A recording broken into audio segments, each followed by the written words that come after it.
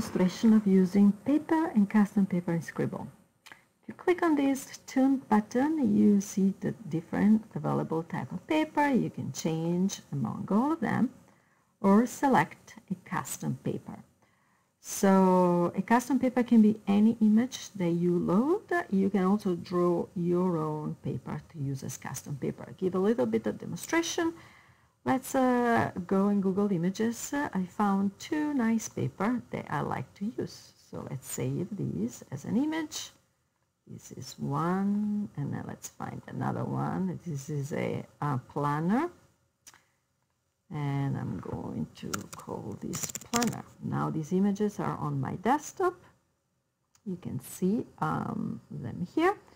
And now let's see how to use them. I am going to go to custom, click on the custom button, and I'm being prompted with a UI. I can now select my to-do paper, and if you keep going in the pages keep being added with the new paper, and I can go back to my ruler paper, back to my custom paper. I can select another one like the planner,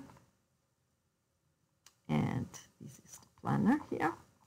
I'm going to now show you that I actually have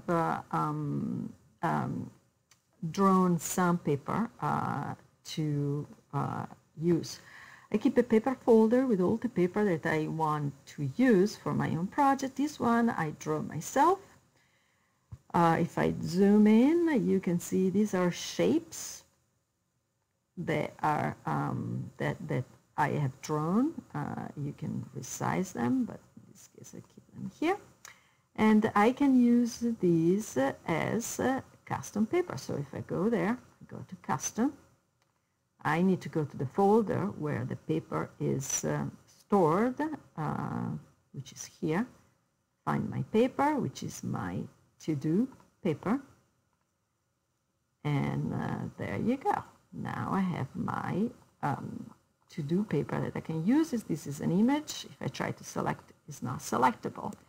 And I can easily, again, and now I am pointed to my paper folder, and I can swap among all my super cool looking papers.